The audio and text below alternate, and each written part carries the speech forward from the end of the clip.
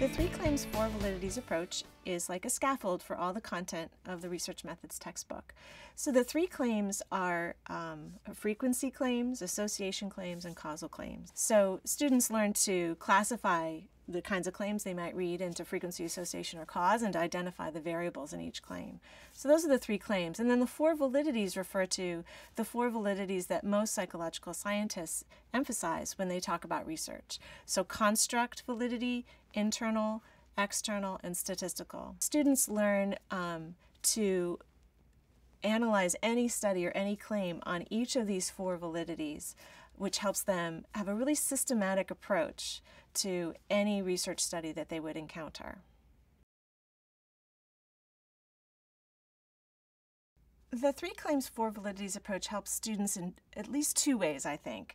The first way would be it provides a scaffold for them to put all their research methods content into. And the second would be that it helps them prioritize which validities they need to be focused on.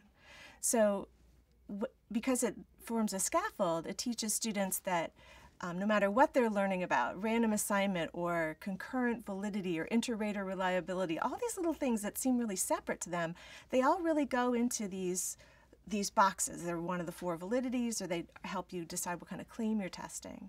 And so it helps students to come back in the book. Everything in the book is always returning back to the four validities time and time again, every chapter. The second advantage, I think, is it helps our students become really nuanced and better reasoners, because it teaches them that some validities, depending on the claim you're testing, some validities are going to be more important than others. And so students learn to stop saying, well, does it have a random sample of the population of the country?